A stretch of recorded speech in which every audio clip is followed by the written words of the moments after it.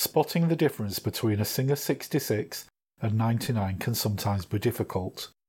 Basically, the 99 is just a smaller version of the 66. In this short video, I'm going to tell you how you can spot the differences.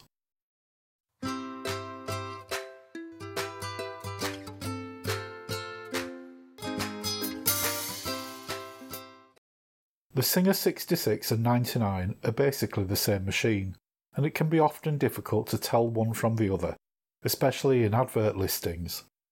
There are, however, some noticeable differences.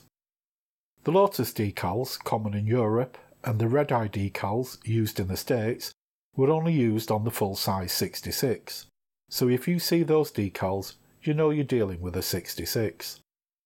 On later machines, the same decal sets were used on both models, making identifying them more difficult.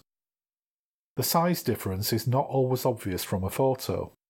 One way to tell is the shape of the faceplate. The faceplate of the 66 has a bulge and is sort of a shallow U shape, while that of the smaller 99 is almost flat. There's also a dead giveaway to the rear of the machine. The larger 66 has a round inspection plate, while the 99 has no inspection plate. Either way, they're both great sewing machines. I hope you found this video to be useful. If you have, please give it a like, and if you haven't already, please subscribe and hit the bell icon to be notified of my future videos. Thanks for watching.